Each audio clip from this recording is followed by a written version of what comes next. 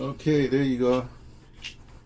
Oh man, hey, I took I took my I shouldn't say morning walk anymore because I don't have the dog, so I walk out a little bit later. But it's Sunday, and there were out people. There was a huge voting line around 2 blocks. I mean, whatever, you know. So I bet. yeah. But that's not what's up. What's up is I'm back. It's because it's chilly out. I'm back to drinking tea when I talk Oh, to you. really? Yeah, I'm fit. This is the last throat coat I have. I got to go get the one that you said, the other one, the real one. Slippery elm, yeah. It's the slippery elm one. Yeah, I guess when I go look for it, I'll probably forget again because I'm an old man. I forget stuff, so I have to call. Have to SMS you. Yeah. Because next time I talk to you, I'll be in Virginia because I'll be there ready to vote. I still haven't. I have to still download what the ballot's going to look like to find out how what I'm going to how I'm going to vote, whatever have you. I'm on Ballotpedia right now. .org. Yeah, I looked there, but that's confusing to me. I'm just going to go to my local down there.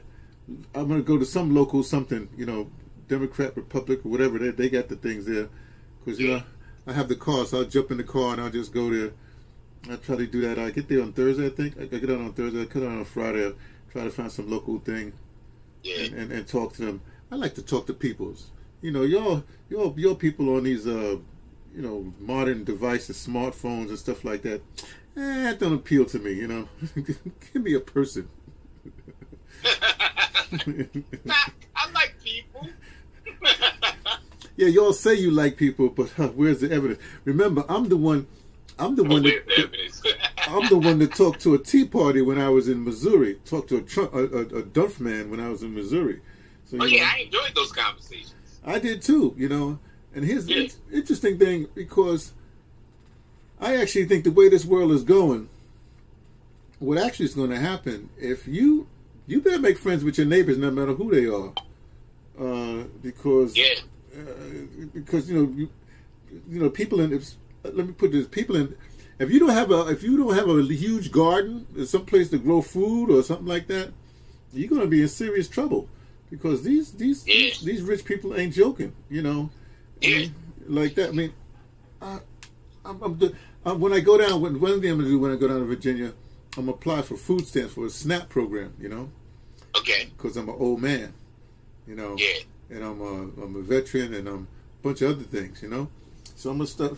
So when I was here, when I went to the VA here, I asked them about something. And they went and gave me a booklet, a big old booklet, the Manhattan. This is just Manhattan.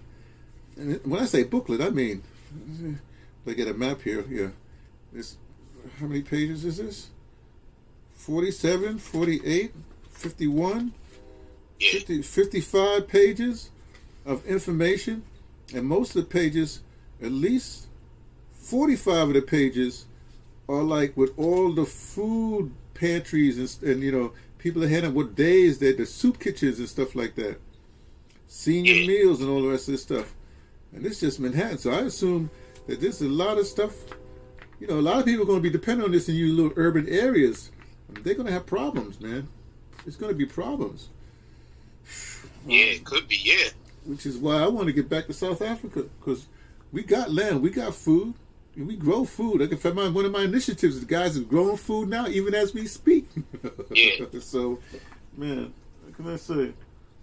Well, anyway, so what's on your mind this week, man? Yeah, I've been seeing my neighbors, man. They're planting something. Hey, you better learn. And here's the thing. Remember, see, farming that's not really farming. I guess you'll be a garden, but it's still not that easy. You got to go by the weather. You got to figure out the moon cycles.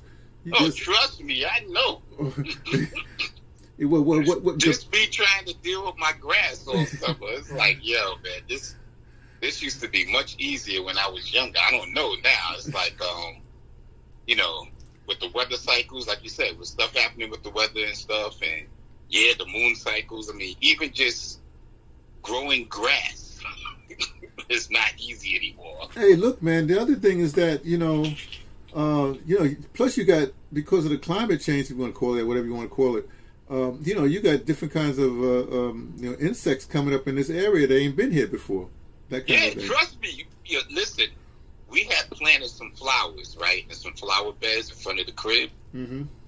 And when I went to water and stuff, that's when the bugs come out. Yeah. Man, there was some sort of blue bug that I had never seen before. Just flew past me. I don't know if it was a wasp or part wasp and part moth. I don't know what it was. It was like a couple, and I was like, yo, this stuff is happening. And I remember when I used to work on the J line, so mm-hmm. that's like the old, like the Jamaica Avenue L. Yeah. When they used to have the L up there, the elevated line there. Mm-hmm. And they took it down. They took it down over by the end of the line by like Parsons and Archer and something in Archer where you get the Long Island Railroad over there. Yeah, yeah. But then the rest of it is still the L. Mm-hmm. So it's like the J and I think it's the Z. So they come out of the tunnel and they go straight, on the L part of it, right? Mm-hmm. So I was working on one of those stations out there, right? So now that area there used to be like, mostly like working class whites and stuff, but now it's like predominantly like a mixture of like Hispanic, Indian, maybe Arab, and you still got some whites still straggling there, and some blacks there and stuff like that, right? Mm-hmm. So it's like a mixture now, right? But you can see the neighborhood's changing, but it used to be like 100% white, mm-hmm. right? So the bugs that are over in that area, man, I took a picture of a couple of them. I was like, yo, I gotta look up these species, man, because there was some species over there. Mm. I mean, some serious species of bugs. It was crazy. But the problem really is going to be you're not going to be able to feed the amount of people that need, especially the way, well, I guess Americans will change it, the amount of food that we eat, Yeah. That kind of thing, and what we're used to. And the problem with these food pantries and stuff like that they're not giving you the kind of food that you need. Yo, funny you should say that, right? My neighbor came knocking on my door yesterday, right? He brought this box of food. Really? And it had, the card in it with the junk man's signature on it and stuff, mm-hmm. which immediately my wife balled up and threw that in the garbage, right? Now, I didn't ask for this food and stuff. He just said, like, look, man, I'm just, delivering this to you, man, because I got too much, blah, blah, blah, blah, blah, right? And he wanted to give some to another brother that lived across from me, right? Uh-huh. So he had COVID, too. Who had COVID? He had survived COVID, yeah. Which, the guy that was giving you the food or the Yeah. Oh, okay. All right. It was funny, too, because, like, he was masked up, right? But I didn't have a mask on when I answered the door. Because I was like, I'm behind the glass. So I was going to stay behind the glass, right? Like they do in the debate, stay behind the glass, yeah. right? So when when he put the box down, he stepped down off the stoop, and he stood all the way behind, like he was like, talk about 6 feet, he was like 12 feet away.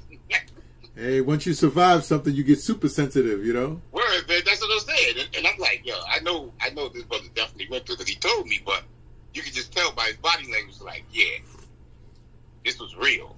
It was real. And I think he was in, I think his profession, prior to his retirement was like nursing or something like that. So, he had already worked in hospitals and stuff, so he knows how the hospitals work, so the system, and he had a first-hand experience with it, so I know it was really real for him. Hey, but anyway, getting to the box, right? So the box had like a big jug of like 2% milk, right? A container, another small quart container of like half and half, 2 things of like sour cream, some potatoes, some onions, like some sort of freeze, like flash frozen chicken legs. Not good. Like vacuum sealed, right? Yeah. And what else? Think of cheese. They always gotta eat cheese. Oh no. That's the welfare food days, man. Come on, man. Yeah, that's what I'm saying. You gotta eat a government cheese, Yeah, but it had a brand on it though, and I think it was sliced. Even though I'm not a cheese guy like that anyway. Yeah, but the sliced cheese, like that's not cheese. That's pasteurized, whatever, with that. Yeah, exactly. That pasteurized, processed, orangey, goo. Sliced into squares. So I was like, this is what this is here. So, you know, I looked at it, so I was like, all right, cool. You know, I appreciate what he gave, but I was like, I ain't drinking this milk. I ain't drinking that. I don't drink that. As a matter of fact, one of the things I wanted to say to you was that I was at Trader Joe's the day before. Yeah. So I'm going up and down the aisles looking for my stuff and everything, and I was looking for my lemon echinacea. It's lemon ginger echinacea. Yeah, the juice. In the bottle. Yeah. Mm-hmm. Yeah, I love that. So they had it. I couldn't find it at first, but I was like, there it is. I found it. Any clear juice is good. Any clear juice is good, really. Yeah. So then I looked immediately to the left of it, and I saw something, and it said chocolate almond cashew beverage. So I took a picture of it. I forgot to send it to you before we talked. So. Next to it, they probably had the macadamia thing too. You know. Yeah. These so then when I looked at that, I was like, "Oh, that's Anthony's drink right there." So I took a picture of it, but then all of a sudden, like there was a glow, and something was right next to it, and it was blueberry, lavender, almond, and I was like, "Yeah, that's what you need." Chocolate is his. The blueberry, lavender, almond. Yeah, that's for me. No, the blueberry is really good. Blueberry is always good for you. You just gotta make sure it's not flavored. You know, I suspect when they say beverage, so you know. Yeah. What so I took it home, but I haven't tried it yet. So yeah, so I got it. Well, you got to report next week to me and see. Yeah, exactly. See what it is. Review. You know. Yeah. Because you know, down in Virginia, we have a good Trader Joe's down there too. Like I said, I have transportation, so I can go anytime down there. You know, but I usually like to just wait and go with my sister because it's always fun to shop with my sister. You know. So, yeah, I like shopping with my sister. Yeah. You know, and the funny thing is that when I shop for food, I take my time. You know what I mean? Yeah. I really take my time. If I shop for clothes, it's like throw it in, let's go. But if I shop for food, I take my time. You know, food and records and stuff like that. Yeah. So it's like a weird thing, you know what I mean? Because she wants me to go through the aisles and get through it. I look at everything. I be reading labels, you know. Well, you're like me. You're like me. That's how my wife is, you know. You know, she be like, come on, let's just go. What are you doing? Blah, blah, blah. And I'm like, hey, you know, I just look, grab, you know, if it's something I'm interested in, I'm grabbing it anyway. So it ain't even on the list of things to get. It's like, oh, I see something I like. I just want to try. I want to try new things. It's a new thing. I read the label and say, oh, it's nothing going to harm me. Let me try this. Don't let me go by myself. That's it. I'm all over the place. Hey. In fact, where we go, they have this like robot, right? Have you seen the robots? No. Yeah, they got this robot, this racist robot now, right? Wait a second. How do you know the robot's racist? What do you mean it's racist robot? He got these big googly eyes with a smile on his face, right? And he's supposed to detect spills along the place. But he be following me, though. I'm taking pictures with him and stuff. You know, I sort of like got in his way to see if he goes around me and stuff. But I'm telling you, every time I'm in the store, you know, he find me in the store. One time I was coming out of the bathroom, and there he was. Damn. How do you know it's a he, man? Maybe it's a female robot in love with you, man. Nope. By the smile, by the look on his face and stuff, he's like, yo, what's up? I ain't following you. Like a big grin on his face. I ain't following you. He undercover, man. Yeah, but I see you, though. Oh, man. Nah, I ain't seen that yet, man. Yeah, I'm going to send you a picture. I even took some video, too. You know, I've been all over everything. Yeah, that's right. You on your Instagram, you only post real pictures. You don't be posting other stuff. So it's all right. Nah. No, that's maybe good. One day. Maybe one day I'll start doing that. No. Do what you need to do, but you gotta stay true. You know what I think about my Instagram? Oh, yeah, well, I told you my goal is 1,000. Yeah. Okay. 1,000 posts. Yeah. Then I might branch off. Yeah, maybe on my last post I'll like show like some sort of TV static or something like that. The show's over. You know what I just thought about today? I said, I'll be traveling, and not so much when I leave the country, but like when I come back into the country, they're going to ask me, let me see your Instagram or something like that, see what I be posting. So what I'm thinking, I said, okay, what I'm going to do next time I come into the country, if they take a phone or whatever it is, I'm going to just delete the Instagram, app from the phone. Then when I get back in the phone, get back in the country, then I'll just reactivate it. You know. Yeah. Got to get around that kind of stuff. You don't want them, you know, in your business. Why they want to see your Instagram though? Like, I don't know. Like against the law or something? I don't know. No. You know, you hear when they stop you. They be going to they want to see your phone. I'm not talking about me. I'm not talking about you know. I'm talking about you know, when you have a suspect, they could be going through your what do you call that? Your social media. You know. Yeah. I mean, I actually don't care, you know, because, you know, I say what I say. What else am I going to do? I can't not be myself. I've been this way. But, you know, we go with and you always let them know who you are. Now, here's the funny thing. I've always, like, I do CCs to people that shouldn't even get CCs. I let people know exactly who I am. I've always been that way. So when they say, no, don't put that up, don't write that, I said, no, I'm writing this. I write whatever I write. I feel like I say, what? You know, I'm going to stop being me. If I truly am an evolutionary, revolutionary, whatever they think I am, then how am I going to stop being that? I've been this way since I was a kid, man. I was causing. In fact, I said some. There were two jokes when in the teenager. There was one joke when I was a teenager. They said, you know, with Black Revolution and stuff like that. You know, there's one brother we do not want locked up. You do not know. They don't want locked up. You don't want to lock Sloan up. It's not a good idea. You know what I mean? That gives him time to write and think. No, you just don't keep him out. You know, that was one joke. Then the other one, which is even sort of weirdly more strange, is that I would never. I don't hide anything. Like people will be saying, you know, you got to go, you know, mask it or something like that.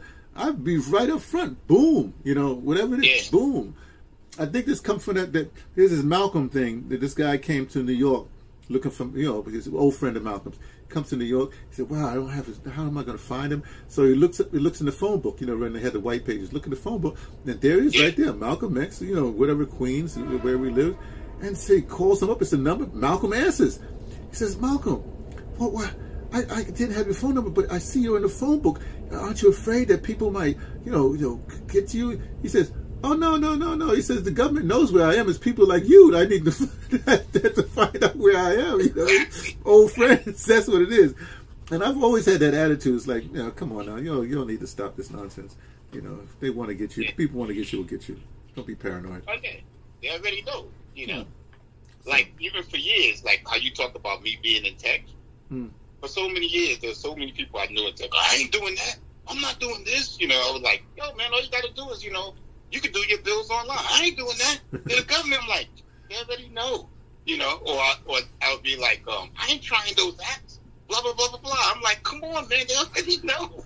Here's the funny thing. I'm not going online because this way, you know, they'll be able to track. I'm like, they already track you. It's like, first of all, most of the people that said that to me and stuff were like black or brown people. I'm like, they already know who you are.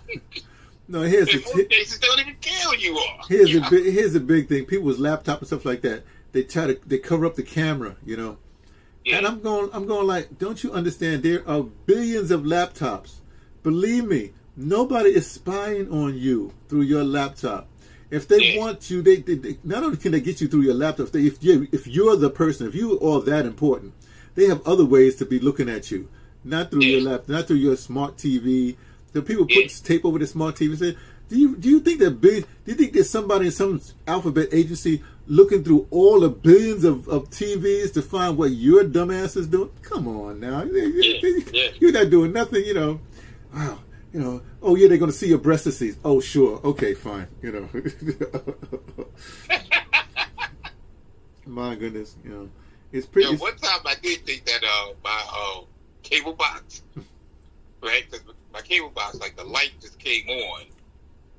Like with the numbers and stuff, brighter at certain times of the night.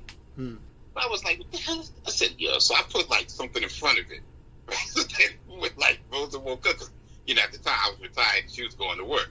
And she's like, why is there something in front of the cable blocking, like, you know, time? I can't see the time in the morning. I'm like, oh. I said, yeah. I said, all of a sudden it just lit up and stuff like that. I'm like, nah, man, I don't like nobody looking at me when I'm sleeping. Right?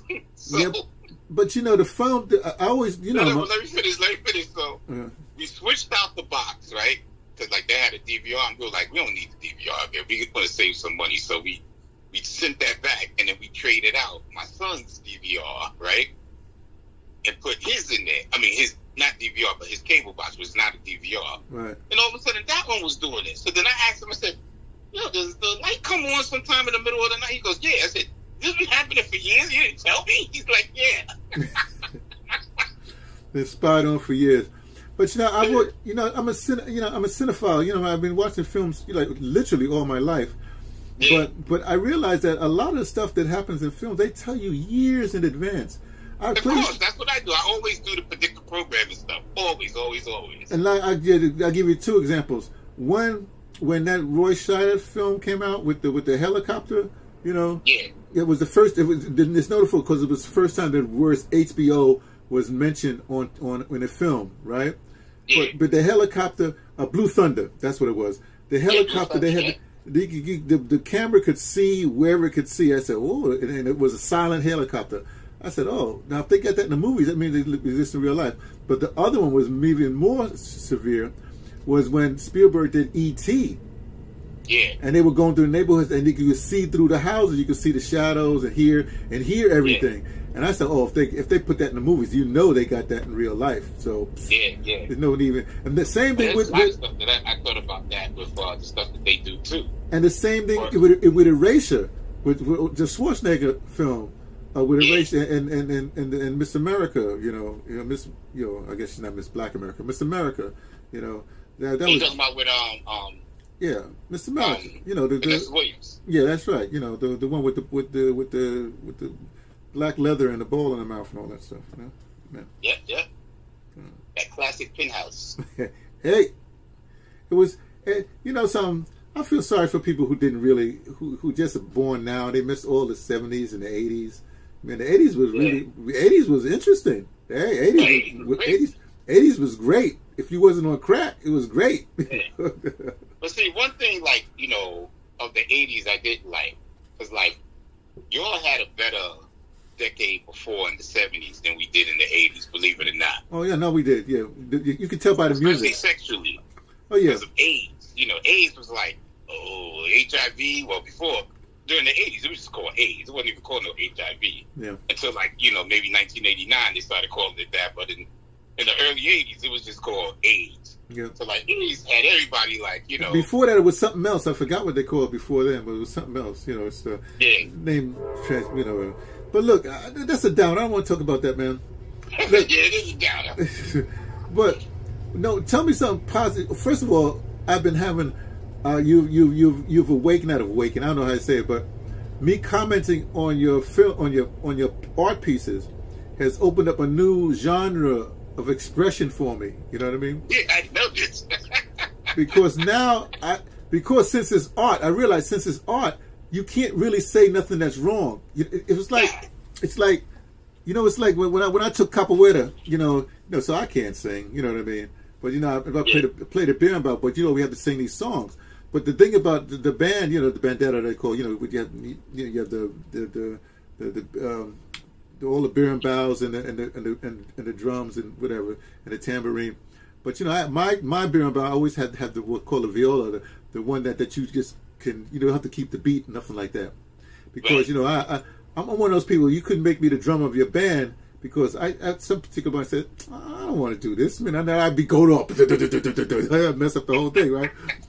And plus, I can't sing. But the thing is, that's what's good about church and like capoeira when you sing is because nobody can criticize you. They can't tell you you're wrong because right. You're in the faith or whatever. You're in the thing.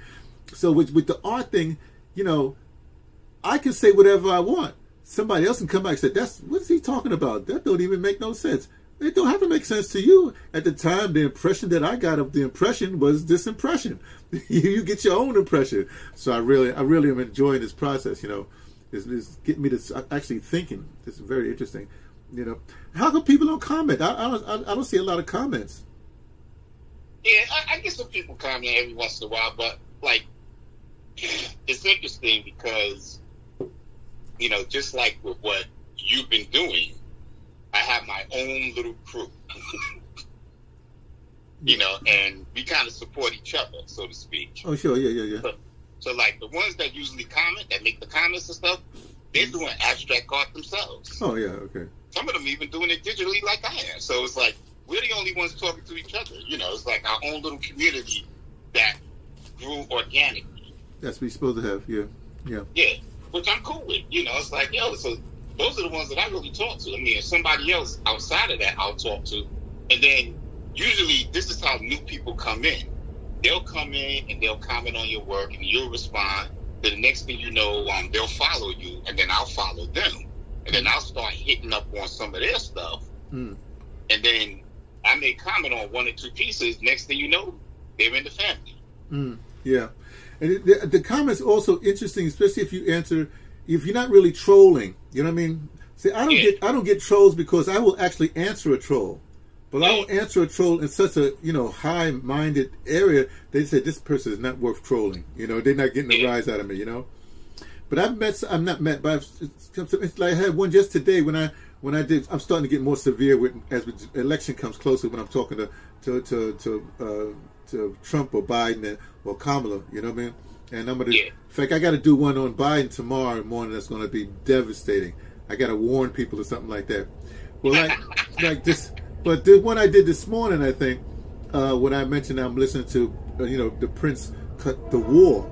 Nobody knows that cut because, you know, it came out on the MPG. People, you know, nobody knows it. You know, and so somebody wrote back Prince, like you know, and then I said, listen to the thing. You know, I said, well, you know, you really should listen to it like that. And the guy went back and actually listened to it. You know, no, I said I gave you a hint about Gil Scott-Heron. You know, but you should listen to it. So he went and listened to Gil Scott-Heron. Said, "Oh, I really like that, the Gil Scott-Heron, blah blah blah blah, like that." So it was kind of interesting. Yeah. But that also brings up another point. This is super interesting to me. I keep on saying to people, no one is. Everybody thinks they own something. Like they're the first person to do this, or I did this first, whatever have you. I try to explain to people, it's what I call the epoch. You're in a certain epoch. It's like the ether, and so there's a lot of people. That little nose to pepper at the same time will have your same idea because it's like really in the ether, it's in the air, you know? Yeah. So now, you know, Gil Scott-Heron, when I listened to Greg Carr, you know, Dr. Greg Carr with the Karen Carr thing on the weekend, right? Yeah. Now, he mentioned this week, B-Movie. You know? Yeah, he did. Now, if you paid attention to what I've been posting, about when I was in Missouri about a week ago. Yeah, right. Yeah. About a week, more than a week ago. You mentioned it. I mentioned I was listening to B-Movie. Now I could go out and say, well, he listened to my thing. He got that B-Movie from me. Get out of here. The thing is, it's evident. It's in the air. You know what I mean? Yeah. That's the whole point. And so when stuff like that happens, for me, I don't go around thinking like, oh, I'm some sort of genius. I go around and say, everybody, you know, people are thinking they're getting this, which is sort of really disheartening about this whole voting thing, you know? Because like when I see all these lines out of the block, I almost want to say, people, man, don't you understand, man? First of all, voting is not what you think. You ain't changing nothing by no voting. You know, you switching up, but you know, especially in New York, it's not going to make us, you know. Oh man, I get so not frustrated. I get so exhausted trying to say, especially when you say you have these athletes who ain't voted at all. This is the first time they're voting in their life, and like that. Yeah, they feel like they're doing something, and you go like, no, you got to understand. You know, this is nothing. This is for me. I'm just having fun. I've always voted. I'm addicted to voting. I just like to vote. You know, me too. I just got to have my say. I don't even say I have my say. Did I say it this morning? No, I said it someplace. I said, I forget where I put this at, but I wrote. Somehow I was trying to say, you have to understand, it's called a polling place. You know, it's an accurate poll. You're not actually voting. Yes, you're voting, but you're voting being counted in a poll. So what you're really doing is you're sending a signal. It's like when they have these exit polls or they project just so many people going to do this and blah blah, so many people going to vote or whatever have you. Well, when you actually go and vote, that's the actual real poll. That's the historic poll. You see, the most accurate poll. Now, the trick is voting is a voting booth. But I'm sorry, let me go back. But it really makes it when you understand when all these people say, "Well, if you don't vote, it don't count," or if you write in, you're really voting for Trump, or what do you mean if you write, you're really voting for? Or if you don't, they say all these kind of tangential things. They say no, you're actually writing in a poll. If they get a poll that says, 3% of the people voted for Mickey Mouse, that's not wasting your vote. That's a poll. That means that 3% of the people that took the energy to come, that's like if you don't go to the polls, it's the same thing. 50% of the people don't vote. Well, that means something, That's what I'm saying. But if you actually vote and then you vote and then you don't give the person a popular vote, that's even more. It's like a whole other thing. How do we used to do it in radio? There's this thing in radio that basically for every letter that's written that represents 25 people or 500 people. You know what I mean? Yeah. Because that person that took the time to write the letter, that means there was 25 other people that didn't take the time, but they had the same thought. Yeah. So when you go vote, basically you're just representing, at least 5 more people or however more people, and to me that's very important. That more importantly that you just that down ballot stuff, and I think that people are finally getting that you can get rid of some of these judges and these sheriffs. That's where it comes in. You can get your school board, all the rest of that stuff. You can, well, that's not there. I think people are starting to understand that. So I have to thank Trump for that. I have to do a special thing with him, thanking him. Oh, absolutely. Because, the whole thing of voting, just that you have a lot of these celebrities and athletes voting for the first time, like you said just a moment ago, that said something in a sense where that's a sample size of a lot of people voting for the first time, maybe in the last couple of elections. So then the whole thing about down ballot voting is to teach them it's just more than just the one on the top. Because if you're voting for the first time, you're I'm going to vote for president. I'm just going to click that thing and then I don't know who all these other people are. And they just going to walk out. Yeah. You know what I'm saying? Not knowing that all those other people will affect you more directly than what you just voted for president. And look, the other thing is that you have to understand, say in the, let me just stay in New York because I voted for somebody, I used to vote in New York all the time. Yeah. Like I told you before, it makes it, say if you all of a sudden, you hate Trump and you think that Biden's going to be a savior. Well, you don't vote for Biden on the Democrat line, you vote for him on the working families line. That gives the working families some clout, Yep, and I actually sent you the sample ballot for me. Oh. I just emailed it to you while we were talking from the very beginning. So you'll see that they have things as far as let me just go back to it here. I'm in front of Supreme Court, New York Supreme Court 11th Judicial District, right? Uh-huh. And then you got all these people, incumbent, Republican, incumbent, Democrat. Incumbent, Republican, blah blah blah, Democrat. Same thing, incumbent. Then you got someone Democrat, so they're not, an incumbent. Then, like you said, they got Working Families Party. And see, me being someone that always voted a lot of time for the Working Families Party because that was what my union also went with too. They would always say, try and go for the working families and stuff like that. And I'm like, well, okay, let me see, because I always thought that they were a little bit corrupt too. So, well, they are no Cuomo them took them over, but it's all right. Go ahead. Yeah, what happened? Yeah, but you know what I'm saying. So I'm like, let me just see what this is here. So I'm like, okay, Working Families Party, what their mandate is, what their MO, what they're about, and stuff like that. I'm like, okay, I'm for that. So, on this ballot, I see, there's about 1, 2, 3, 4, 5, 6. And then there was another sister that I saw in the where is she? I'm also in there too. Then actually, here she is right here. She's one of them there. This woman here, Afua Atta Mensa, I was able to look her up and read about what she's done and where she's been before. And then I even showed a friend of mine, even though he had already voted by mail. But he's like, okay, next time, Black, I'm going to listen to you. I'm going to listen to you, Black man. I'm going to listen to you. I said, all right. Because I said, I mentioned someone that he should have voted for that was basically, literally dealing with his entire block. I said, that's who you should be dealing with. That's who you should be following. Because she's dealing with your Man, I can't open your thing. You got Cloud Convert. What the heck you got here? What is this? I don't know. What is that? BP load. I pressed the download thing. Now I can't get nothing. What's going on in this B? What is it? Why can't you just say, what's this BP Convert? What the? I don't know what that is. I just sent an email. You want me to send a Gmail? I'll send it to your Gmail. No, I got your Gmail. I'm trying to look at it. In the Gmail, you got these attachments. No, but that's not in the Gmail. That came from iCloud. That's why. Oh, so I click on your Gmail. Here's how it worked. Whatever. Oh, I see. No, sample ballot. Yeah. President. So what am I supposed to do here?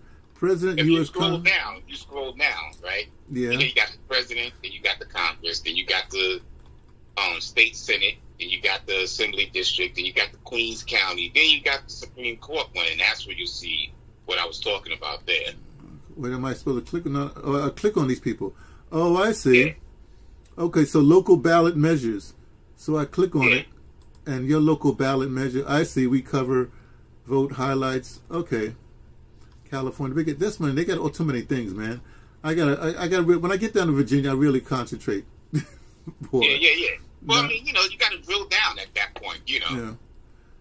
U.S. Congress special. U.S. Congress special. But to me, special. even with this, like you said, there's a little work involved. Yeah. But the thing is, they do that, in my opinion, so that, you be like, I ain't got time for that. Yeah. Yeah, but this if you really want something done, you got to drill down and do it. Yeah. Mayor, state judges. See, that's what you want to check on. But see, this is what, well, anyway, yeah, you understand. You know what's up. Oh, man. Yeah. But see, they should make it that's the other thing. Like they'll say, like say for instance, they're going to make they're one of the things. Say Ice Cube's. One of Ice Cube's thing is to have Juneteenth as a holiday, right? Yeah. I would say no. We're not going to call it a holiday. Juneteenth is a study day, and this is where we study.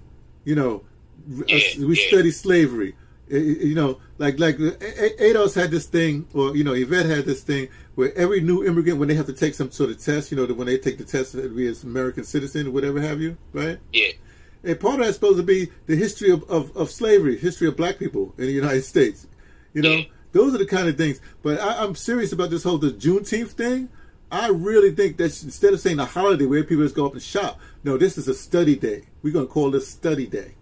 Oh yeah, to me that makes excellent sense, because let's think about MLK Day, right? Mm-hmm. MLK Day, man, people be like, yeah, I'm going to see the Knicks, or whatever sport that whatever NBA game is going to be on around that time or something like that. They're just going through the motions. It's like a holiday, but it's like they're not really thinking about like when we were first fighting for it. Well, when I say we, meaning just we as a people, right? Yeah. You have on your Stevie Wonder stations or black-owned stations or stations that cater to black people. Yeah. His speeches and stuff like that. Yep. And all of that would be on that day, all day long. You couldn't get away from it. That's right. You know what I'm saying? You turn on the radio, it's the Martin Luther King speech and stuff like that. Yep. Now, it's like, oh, well, holidays, Yeah, they national holidays. They play I Have a Dream, and that's it. I'm going to Target, they're not thinking about that. You might hear a snippet of I Have a Dream, and that's it. But what interests me when people are going for Martin Luther King, I say, yeah, but the reason why I wanted it is because I knew that Martin Luther King and Malcolm X were linked up together. If you talk about Martin, you had to talk about Malcolm. So I like the holiday because that would bring Malcolm into the consciousness, Yeah, absolutely. And I had this whole other thing that, you would basically Black history would go from Martin Luther King Day through March, right? Yeah. All the way through April through May to Malcolm's birthday. That's the whole Black history. Yeah, there you go. And then as soon as you got to May, then we get to June, that's Black Music Month. So basically, we go from January to June is Black months, black months, Black days, or whatever. You do your holidays. It's like half the year. That's it, man, From January through June, we get the first 6 months. That's what we're supposed to have. So that says something, I suppose. But I think I'm very serious about that. If you're going to get a holiday, don't call it a holiday, call it a study day. These things matter. You know what I mean? Yeah. I mean, I realize that. When am I realize this? words, to me, words are always it. I try to come up with new terms all the time to describe something to make it more accurate, more pinpointy, you know. That's always what happens, you know. Oh man, this tea is making me thirsty, man. I gotta go get some water. What's going on here? Huh. Yeah, I had my tea earlier. I had some ginger with green tea, like fresh ginger, green tea, and fresh lemon.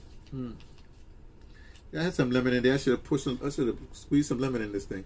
Oh well, I'll learn next time. Who knows? I'm not gonna be here next time. I'll be next time I talk to you. I'll be in Virginia. I'll call you from Virginia. Have you tried the Trader Joe's cough drops? They got like a cranberry one. Really? Yeah, it's good. Oh, I'll try it. Yeah. I'm trying one right now. Cranberry is nice to me. Okay.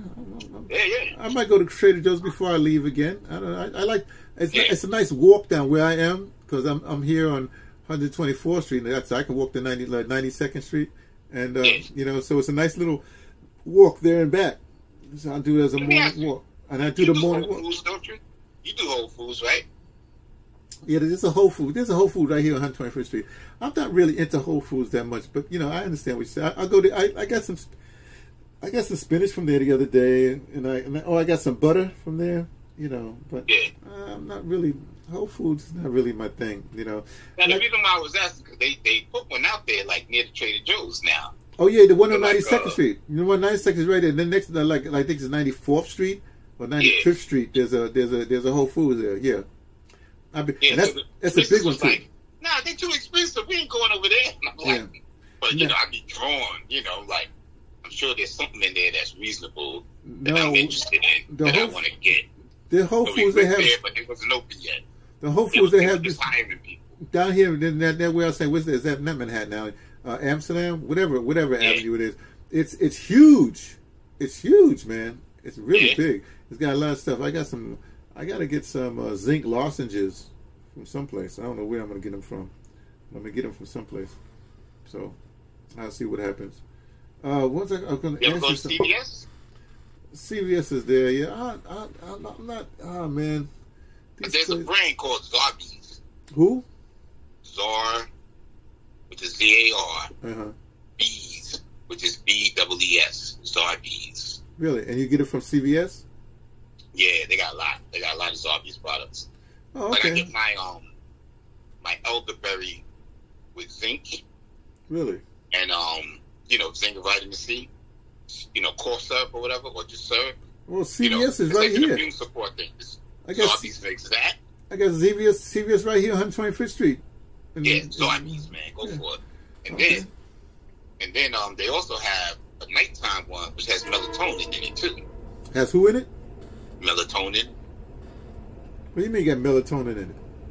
Melatonin is a elderberry with zinc, vitamin C, right? Yeah. And melatonin to help you sleep. Really? Yeah.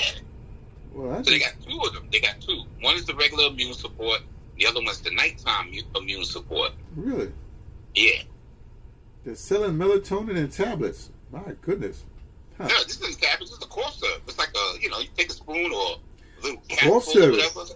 Oh, that's even worse. Cough syrup. Liquid.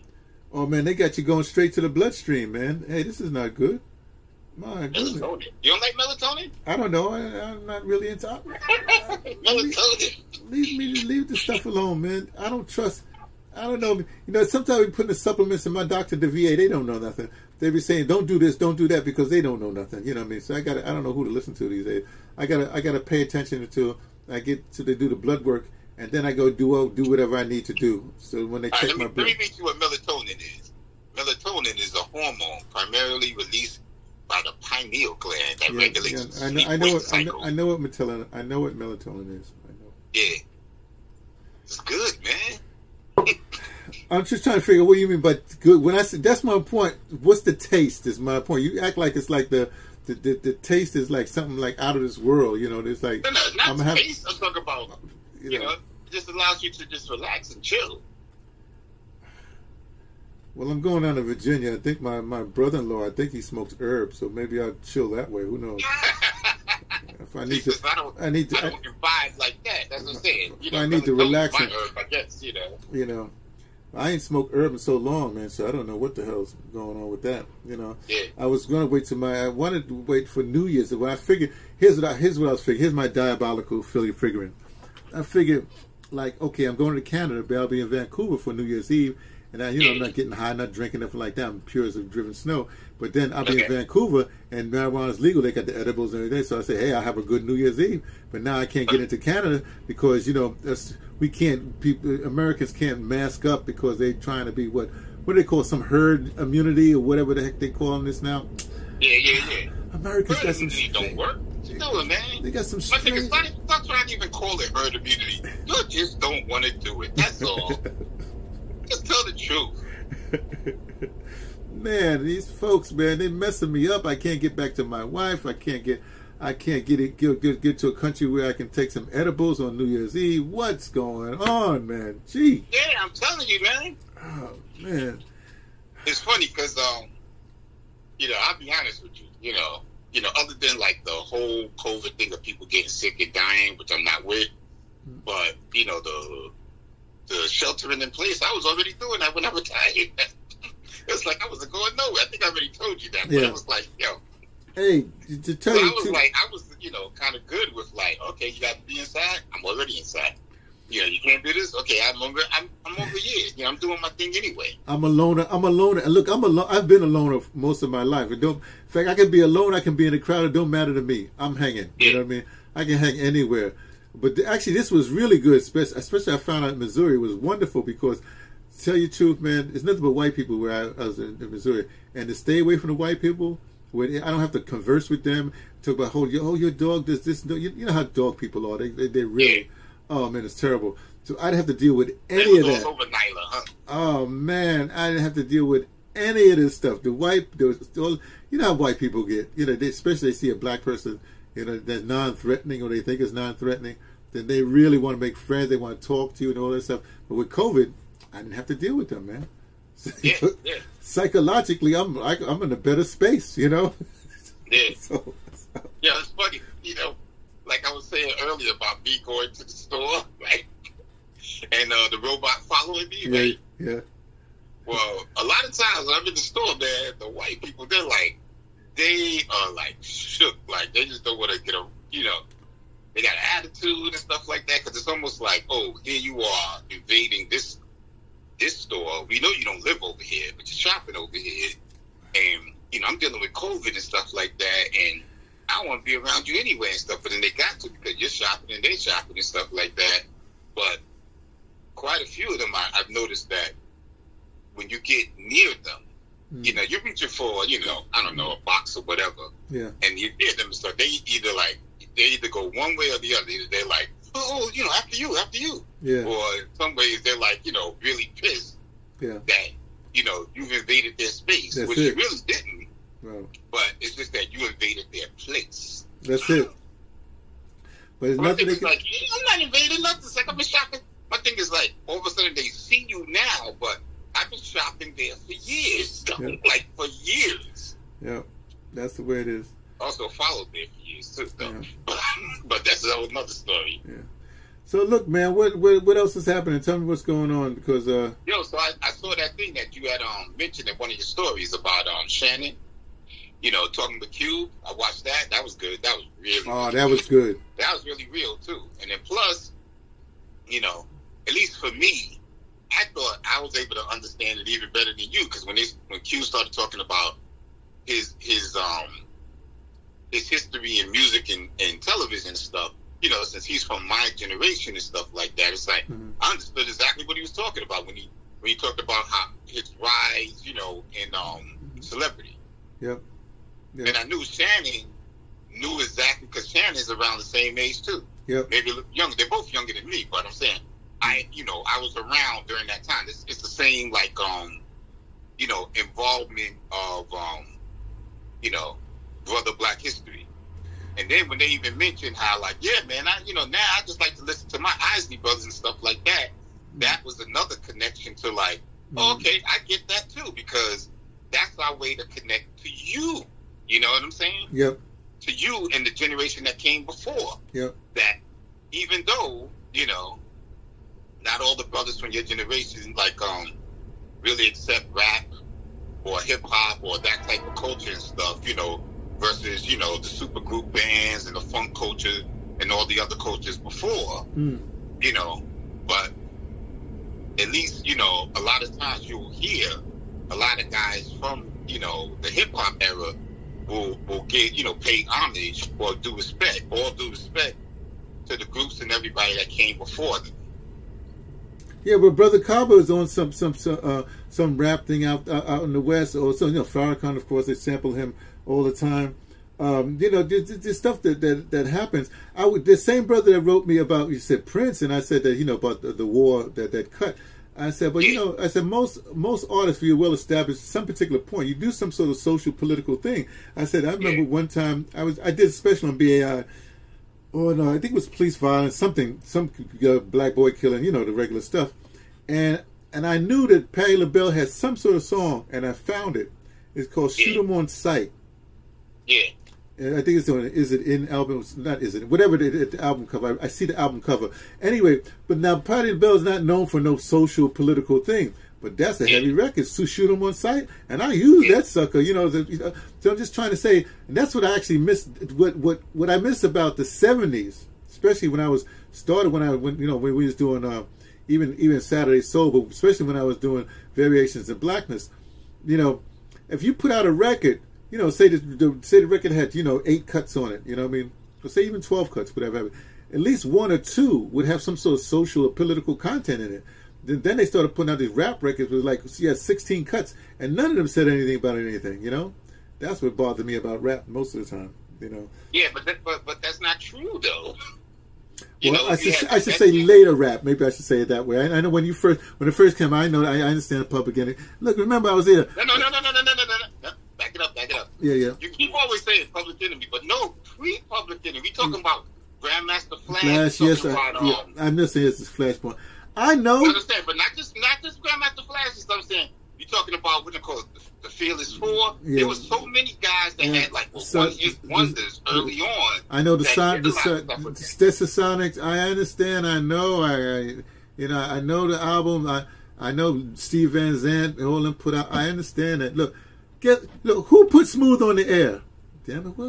How come nobody knows my history? You know. Yeah, but I'm just saying, though, I know you put Smooth on the air, but even with Smooth came after us. Yes, he did. That's true. You know what I'm saying? So, like, you know, when I say Smooth came after us, meaning, like, he could talk about those groups and stuff, just like I could talk about the Isley Brothers and stuff. Yeah. But you were there. I know. They were there. Yeah. You know what I'm saying? I shouldn't even mention Smooth. When I think about it, that's right. Y'all the ones. You pre everybody. People don't know the power of Creative Unity. Creative Unity was a monster group, man. Just a monster concept, a monster. Whatever we did, when we think about when we first started out. What was that? The first thing I think was not the night before Christmas. It was that thing. It was I clearly remember it was the winter time, but somebody was doing Brian Gumble. It was the first thing we ever did live before we did oh man, our classic Day of Absence. It was like like a week before, sometime before, we did this special at night. Or maybe it was one of the first Creative Unity things that went on the air. And we did a Brian Gumble thing. Yeah. We did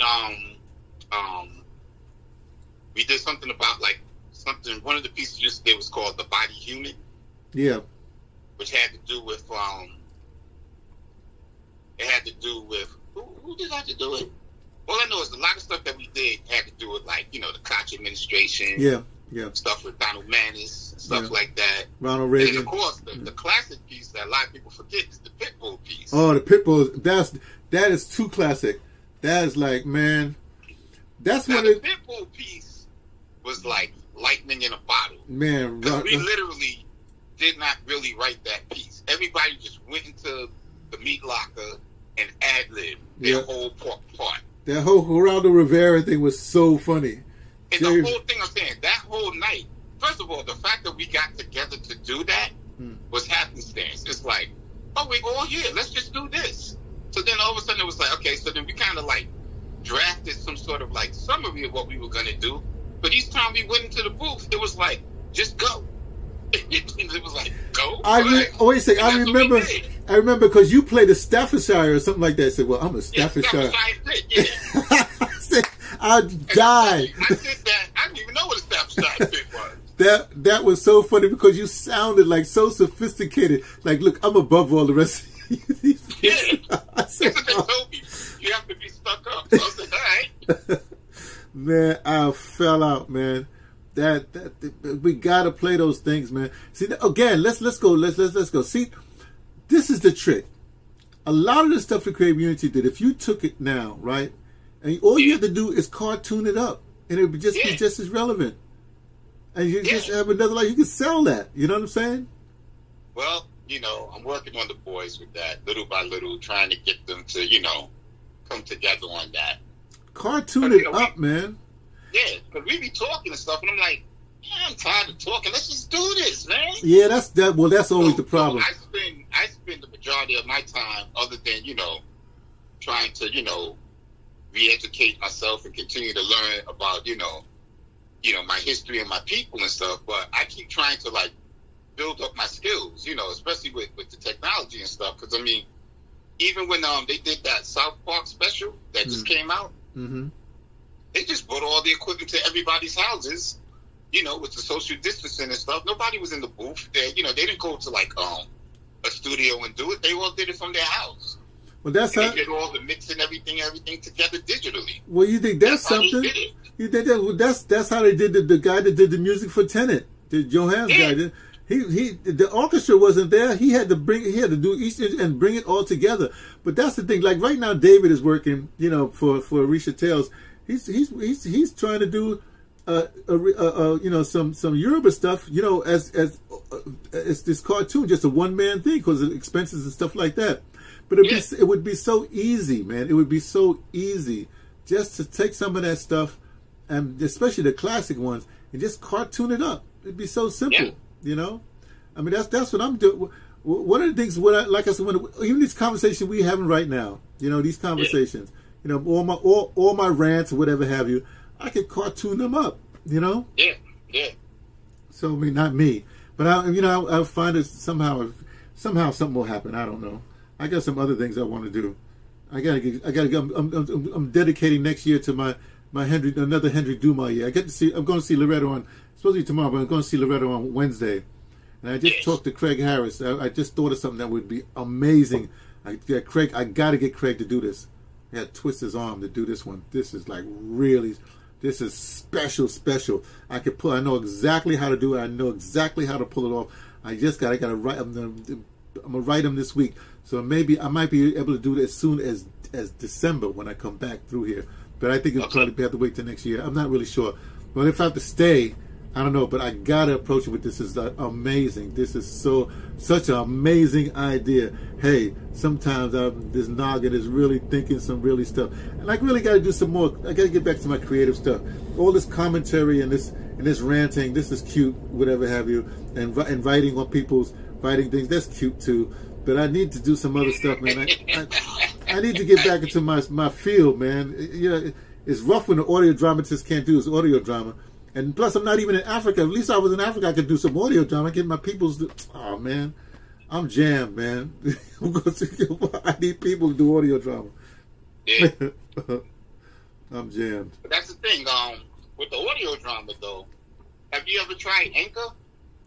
Look, let me try to explain something to you. I understand what you're saying. Yeah. Yeah, I could be just like the like I said, the composer for Tenet, the Black Panther composer, whatever. Yeah. You could do stuff like that. But the main thing about audio drama is the bringing of people together. I can tell you, each audio drama we did had consequences. It brought people together. I remember we was doing something, I forgot which one we were doing, but I think it was, maybe it was even Phantom Toll Booth. It's something like the Irish guys, maybe it wasn't, one of those things we were doing at the public theater. It had the Irish guy, Mick Dewan, and what's name was over one there, and he was there with Zenzele. And I swear that when they were acting, I said, these are two most radical, revolutionaries there ever was. And these people are talking together. I don't know what I have wrought here. I don't know what's going on. But I have things that actually save people's lives. It has to be. I I have to bring people together in a theater situation. That's all I can tell you. In fact, maybe it's a good time. At some particular point, I need to tell you the story anyway. It's going to be kind of long, but I'm sorry. But let me tell you the story of the long dream. Okay? Tell me that story. Okay. I'm going to tell you from the beginning. Now, remember, we did that in, it must have been 88. Was it 88? Yeah, it was. Yeah, 88, right? Okay. What happened was, and we did it because we used BAI. Now, remember, all that time, that's when Scagliotti was there, and I was sort of banned, you know. I remember Scagliotti, the name alone. There was John Simon, Scagliotti was sort of banned from, you know how that happened. Let me tell you this, let me start from there, because this is salient, right? Okay, so we had this upheaval with the other way, I won't mention his name, but you know, he got rid of like a lot of black women, you know, at the station, right? And so then they got rid of him, and John Simon came in, and he promised he was going to get there was going to be a new program director, right? And he promised that there's going to be a minority, okay? Yeah. He specifically said a minority. Okay, so then, I don't know how it happened, but anyway, I guess he just brought this person in. So we had this big meeting. It was in right across from the main control room, that big office there. I guess it was his office at the time, or maybe it was supposed to, it was supposed to be the program director's office. Yeah, that's the program director's office. And, you know, that was a pretty big office. So that room was packed, you know. So he's going to introduce to the new program director. So he's introduced this guy, John Scagliotti, and you know, so he's a white guy. So naturally, now stupid me. Now I'm all the way in the back. I'm by the door. And you know how I'd be messing. Well, let me put this. So I just raised my hand. I said, "Excuse me, didn't you say that the next person was going to be a minority?" And they had the boldness to say, "He is a minority. He's homosexual." I fell out, man. And I think just because I said that, I was like the enemy. And that's when, you know, that's when I had a whole year when I was writing these memos and stuff like that. I was like, whatever. Anyway, let me skip to the important part. Then they brought in Giselle for the arts department. You know, she was unqualified. They put that guy on the air. You know, they just put him. It was all jacked up. So anyway, the Democrat non-professionals come on, but they took all their money and they brought in all the public affairs director, the arts director, the Scagliotti, the news director, all the people they brought down to the convention. They were paying for them. Pacific was paying for them, right? Right. So I said, let me go down there, you know. So I jumped on I used my sister's car, went and visited my best friends, South Jersey, and then I went straight down to, you know, I spent some time with my man, John Harris Jr., you know, because he had just moved down to Atlanta. So I go there and I just show up, right? And so the people, the Pacifica people, they didn't know the rift between me and everybody else. The Scagliotti they wasn't saying anything, right? Because they know, you don't know my mouth, you know, whatever. So they didn't have nothing for me to do. They said, well, you can get some Vox Pop. You know, they said, let's send this little boy. Well, go out into the field and get some Vox Pop, right? Yeah. So I went and started getting Vox Pop. Now, as you know, I'm a master of Vox Pop. When I started BAI, that's what I did for Bernard. Vox Pop, that's my thing, right? I'm slicing this together. Okay. Now, what happened was, I think the first time, what was that there was some radical sister, whatever have you. So the way I slice it together, you know, the way I do it, it tells a story. Without me, I just answer. I don't even have to ask the question. I make it so the other people answer the question, or they ask the question. So I'm not in it at all, right?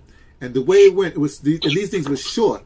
They were like maybe 5 minutes. No, they didn't 5 minutes, like 3 minutes, 4 minutes, like that. But they were so good. Boom, boom, boom, boom, boom, boom.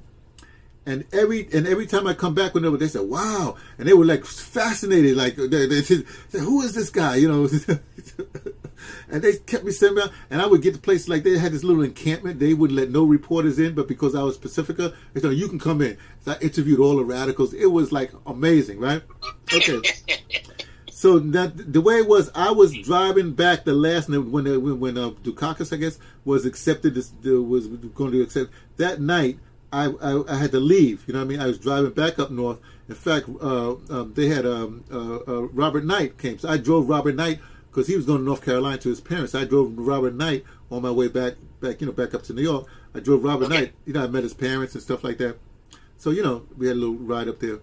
And I had the radio on to listen. Now, what I had done to my last one that I delivered to him before I was leaving what happened, I was going through, and I got this guy talking. I said, you're Latino, right? He said, yeah. I said, well, can you say that, what you just said, in Spanish, you know? So he repeated it in Spanish. So I cut the thing together so that, you know, we said that he delivered his thing in Spanish, and it went on like that. But you got the sense of what everybody was saying, right? Okay, fine. I delivered that. Now, up until that point, everything I can do was fine. So me and Robert are riding up in the car. You know, we got Pacifica on, and I'm listening to the thing. And my segment comes on that I did, and they cut the Spanish thing out. What? They edited my thing. They cut the Spanish guy out. Oh, I was livid because this thing was so beautiful. That's not all. Later on, unbeknownst to anybody, nobody knew this. Later on, when Dukakis did his acceptance speech, he did a whole paragraph in Spanish. If they would have played my thing, I foreshadowed what he was doing. Yeah. This is the power of the Sloan, man. I'm telling you, I'm connected. I was so pissed. I got there. I called them back. I said, what the blah, blah, blah, blah, blah. They were so embarrassed, okay? Remember, this is 88, remember? Yeah. That's right. Then what happened in 89 is when when I got back up. That's right. As soon as I got back up, because that's one of the, that's when we was doing the thing. That's when I was doing some final edits on the script, right? We was going to rehearsal, and that's when I went with Bernard up to his little. We had somebody lend him some Catskills place, and I was there. Where I said, Bernard, I got a role for you. That's when he's going to play the preacher, right? No problems, right? And that's the famous rehearsal there, because you know I don't do rehearsals. They did one thing, and Bernard was so flat. Yusef was going like, "Oh, this is not going to work." I could tell Yusef wanted to just take it over, right? And that's when, in the middle of the night, Bernard calls me. He says, "Anthony, I got it." And so I said, "Fine," you know, because I trust everybody. My thing is like, no, I give you the thing. It's your. I did my job. You do your job. That's my whole philosophy on everything. Gets me in trouble, but that's just the way it is. So we did that, and it's the first time that people heard, because we not, like I said, we don't have no rehearsals because it's audio drama, whatever it is. And when Bernard went into that singing preacher, man, you know, that thing, everybody was like, they were in church, man. He had that singing preacher, he had that southern singing, that cadence preacher. It just blew everybody away. In fact, it was so, people were possessed. I had to run from the control. That's when I think Smooth and Dow was in the control room with me. I had to run around, give them the control, ran around the control room, had to hum everybody down. That was the famous thing where Joe Messeri, who had, you know, the binaural mic, you know, Fritz, the binaural, you know, the microphone. He goes, at the end, he goes, "Amen." You know, he tells the white guy. It's just so funny. Okay, so that's done, right? Then that's 88. Then 89. Yeah, I went to a conference on audio drama, right? With these big wigs, you know what I mean? Up until then, you know, I've just been developing audio drama on my own. I had nothing with nobody, you know? I had no contact with anybody. All the big time people in the field in audio drama, I had no contact with anybody. Nobody taught me anything like that. I just was a theater person, so I knew what to do. So I go to this conference, but and Norman Giles, this guy, big guy on the West Coast, you know, on our Pacifica station, on KPFA, you know, he was a big time thing there. He's, you know, a big time audio drama.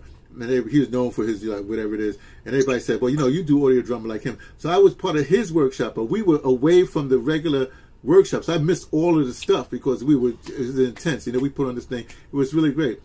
So the night that everybody was leaving, there was a little party. And so this other guy, Tom, whatever his name is, another big time radio guy that got all these grants and everything, we had listening sessions.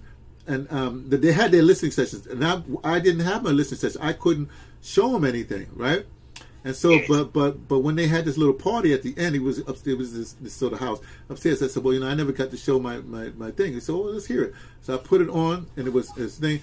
And the guy said, well, that's really good, man. You know, you can get some money for that. You know, you can put in for an NEA grant. You know, National Endowment for Arts grant. I said, yeah. He said, but too bad, you know, the deadline is like, this was like a Sunday or something like that, or Saturday. They said the deadline is like Wednesday. I said, really? You know, so I went and filled out that sucker money, got that in there, boom, went to the NEA, okay, to get this grant. Unbeknownst to me, one of the people that was at the, I didn't know it at the time, but one of the people at the convention that was felt guilty because it wasn't him that did it, but somebody else cut. Maybe it was him. Who knows? Had edited my thing out. He sat on the acceptance board for the NEA that year. Yeah. So basically, I got the NEA grant, which was the highest given to an individual at the time. It was like $10,000, something like that. I forgot what it was. You know, highest for an individual. You know, for that year. So I got that grant because he felt so guilty. I guess he turned the whole board because nobody knew who I was. They turned the whole board and they gave me that grant. So I used the post-production for that. But then I used that money. I used that money to do the post-production, put that on right. But then I applied the next year and I got the money. That's how we did The Outsider. That's how I got the money for The Outsider. So the whole thing came out because because that's what I just said. So that's the story of how the Long Dream got done. I don't know if we got any money for Long, well, at least to post back the Long Dream, and how we had enough money to do the other thing. But if, both times I got the highest grant possible. But here's the trick. I'll tell you about politics. This is why I'm so upset at these people talk about Trump or Biden, and they don't understand Trump. Especially go back to this Cube thing. Cube is not talking to Trump. Cube is talking to the President of the United States. People don't get that. Look, I've always hated Daniel Patrick Moynihan. Okay, senator from New York, but he's the one that did this whole report that destroyed the black family. I won't get to that. Whatever, you know. It's just so, right? Yeah, it's that. Just leave him alone. Anyway, at the time there was 2 senators from New York, Al D'Amato, the Republican senator, with nobody liked. Al D'Amato. Yeah. You're thinking in the crates now. and Danny Patrick, those are the 2 senators. Okay. Now you know the first NEA grant I got a congratulatory letter from Al D'Amato. D'Amato. Nothing, but this is the trick. Nothing from Daniel Patrick Moynihan. The second one I got, the second grant I got, $10,000. I got from both of them. But you have to understand, I didn't think of it as I got it from Al D'Amato. I got it from the senator from New York State. Yeah. And the second time I got it from the 2 senators from New York State. And that's what people can't get in their head. This is not about Trump. You're talking to the President of the United States, you idiots. You're not talking to Trump. It just so happened you dummies, you white women let Trump be president. So well, that's it, you know. So now people, we got to get this guy out, this clown out, whatever. Yeah, but another clown's coming in. He not be as clowny, but he's like I said, they're corporatists anyway. So my point really is, people don't understand. You're not dealing with individuals. You're dealing with the presidency. You're dealing with senators. You're dealing with the mayor. You may not like the mayor, but he's the mayor. If you didn't like him, you should have worked so he don't be the mayor. There's somebody else who should be the mayor, but it's still the mayor or the what's the guy, the Ways and Means Committee guy that had a hard time. You know what I mean? It's not the guy. He controls the budget. You know. Let me just drive this. I got to drive this home really bad. Okay, here's the problem we're going to have. Say Biden becomes, president. Okay, fine. I'm not worried about Biden. You know what I mean? I got to do something on it tomorrow. You see what I do. It's going to be. I think it's going to be funny. We'll see what happens. The problem is this: we're gonna be ruled by. Here's what I'm going to say: the hostess, the hoe, and the overseer. The hostess, the hoe, and the overseer. The auctioneer. The hostess, the hoe, and the auctioneer. The hostess, Nancy Pelosi. She holds the power. If the Democrats win, she's really going to have the power.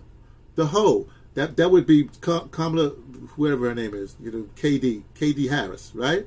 Because she's going to be vice president. But guess what? If Biden's out of it, she's the president. Yeah. And like I said, auctioneer would be the Biden guy, but leave him alone. It could be Mnuchin. He'll be he's the secretary or whatever, the treasury or whatever it is. You know what I mean? So if Biden is out of there and Harris becomes president, you still control. The House is controlled by that nasty woman. Nancy woman. the KD will be in charge, and Mnuchin holds the Senate. Those are those three people. And look at the thing. How did Mnuchin get there? Right? Because KD pardoned him. His behind should have been in jail. Yeah. And why did she pardon? Because we allowed her to be the whatever you call it, the prosecutor, the district attorney, whatever the hell they attorney general, other thing. It's the office that matters, not the personality. Yeah. And that's what people don't get. They keep on trying to deal with personalities. Oh, I don't like the way they look. You do. So what? You make fun of the way what's the guy McConnell looks. He looks like a turtle or whatever he looks like. Yeah, but he got more power than your granddaddy. You know, that's right. He can get your granddaddy locked up. See, like if you ever been in the military or like a paramilitary, like civil service, you understand that it's the title. That's right. Like, they could be dumb as a post, but they got that title. They over you. That's right. That's right. And the funny thing is, since I was in paramilitary with Cadet Corps, when I was a kid, and then I was in the Air Force, and that's the whole other thing. And that's the other thing. There are ways you can do it. When I was in the Air Force, the thing is, people don't understand. I served in the military, but I wasn't doing the bidding of the Air Force. I had the Air Force do my bidding. Yeah. The Air Force actually funded the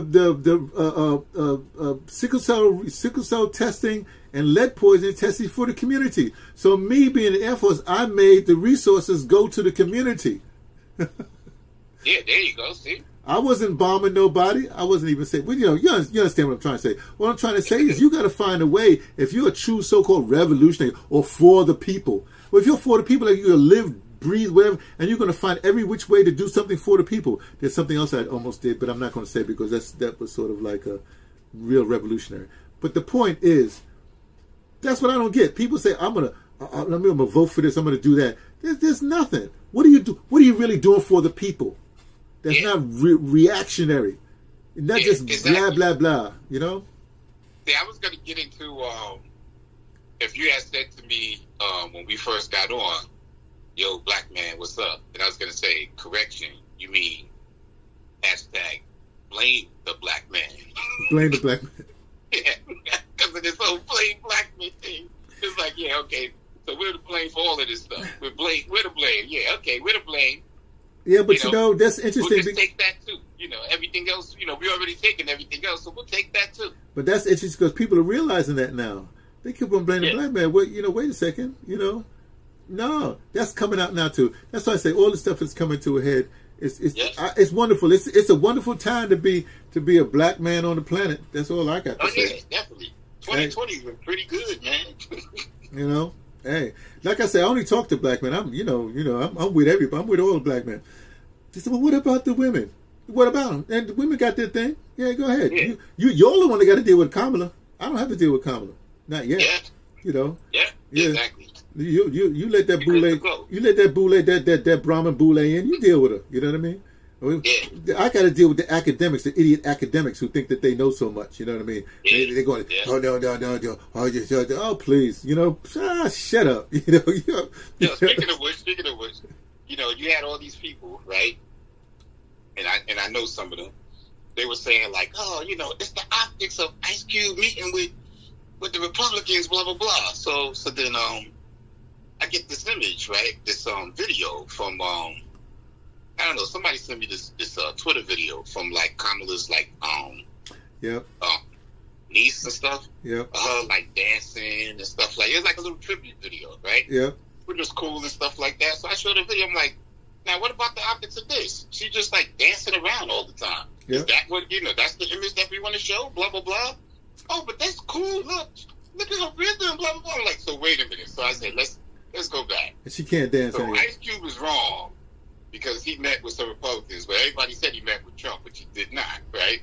But I said, but Kamala's cool because she danced. It's worse than that. So you would rather Biden and Bernie talk to Cardi B. Yeah. They wouldn't even talk to Ice Cube, but they talk to Cardi B. What's wrong with this picture?